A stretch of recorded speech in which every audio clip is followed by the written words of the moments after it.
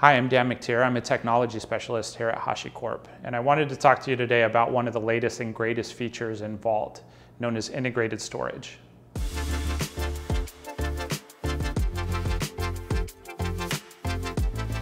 To help conceptualize how integrated storage will work, we'll go first to how the current setup is built, where you have a few Vault hosts making up the Vault cluster and then multiple console hosts making up your storage backend. And these are attached together.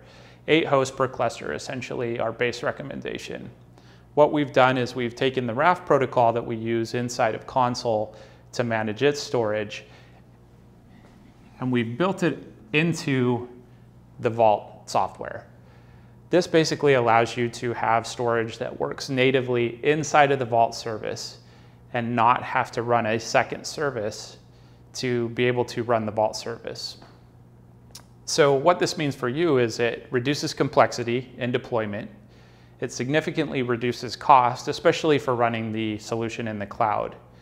But it also eliminates a second point of failure for running the service, which is critical in ensuring that you have the best uptime possible for the Vault service. To learn more about configuration and administration of integrated storage, go to learn.hashicorp.com.